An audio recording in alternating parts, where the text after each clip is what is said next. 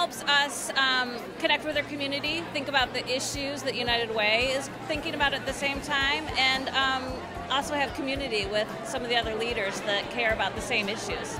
I think an event like this is important because a lot of women, they need somebody that they can connect with, maybe a role model or maybe even some advice or some direction.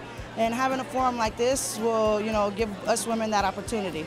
We've learned that every issue is a woman's issue. And we've seen the power that women have to make a difference. In partnership with the United Way, we can make lasting change.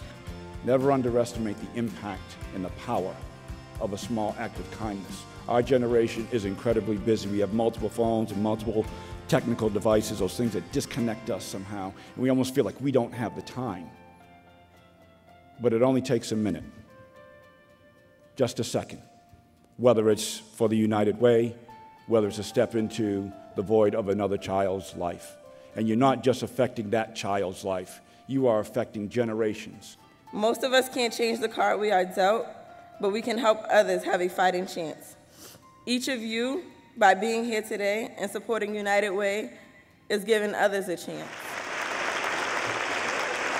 To hear those stories were just powerful. Give a little money, give a little time, an encouraging word here or there. So I'm going to do my best to try to live up to what Chiquita and Steve have done. I just want to volunteer more, actually. One of the things that they said is take some time out of your day. It only takes a second. And it's hard to remember that when, you are so busy at work. But it's true, it does only take a few minutes to think about someone else. So I do just want to volunteer more.